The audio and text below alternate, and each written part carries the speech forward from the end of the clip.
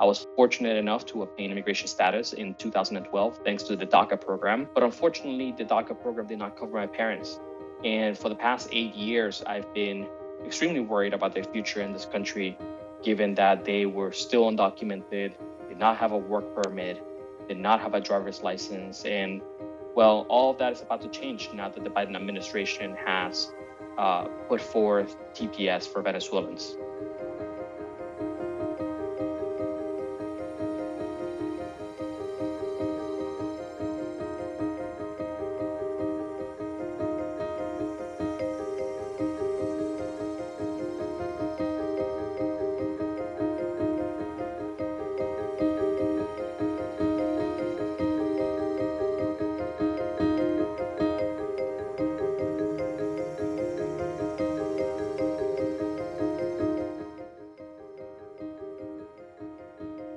I think what a lot of people fail to understand is,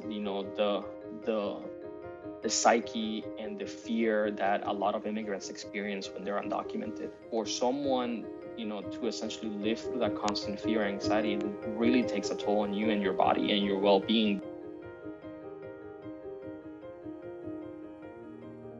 It's rather unfortunate that the country that saw me be born, that saw my parents grow up, has fallen into a place that lacks adequate medical care. There's lack of access to food, restrictions on travel, and it's been, unfortunately, a complete power grab by Nicolas Maduro.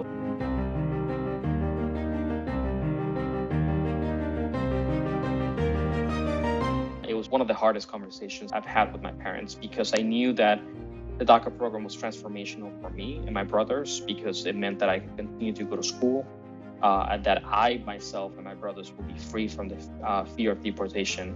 But at the same time, it was pretty tough to tell my mother that she would not qualify and that my father and her would still be exposed and vulnerable to the threat of deportation. This is a constant fear of my parents, that they could go to the store or be on their way to or from work and be pulled over. And, that's basically game over for them.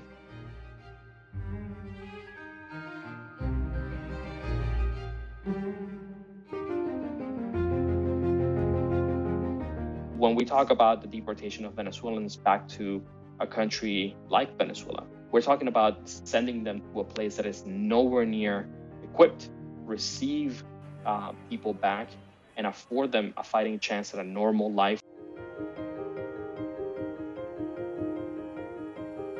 My parents were extremely happy, and they knew that starting that day, they would be able to eventually apply for TPS and hopefully, get some relief from the constant fear and anxiety that they have experienced for so long.